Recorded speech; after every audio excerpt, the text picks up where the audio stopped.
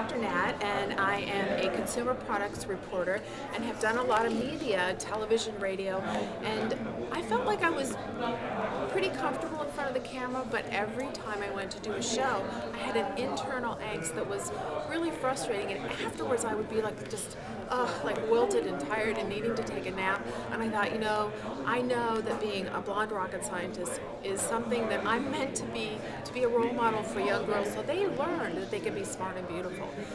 But I really needed Lynn, and I needed the wow factor because I needed to be comfortable. I needed to be able to exude all of my fabulous information and fabulous who I was, and I didn't want people to be confused, like thinking, well, she looks kind of uncomfortable up there, so like, what is this about? So I took the wow factor. Oh my God, what a difference it has made in my life.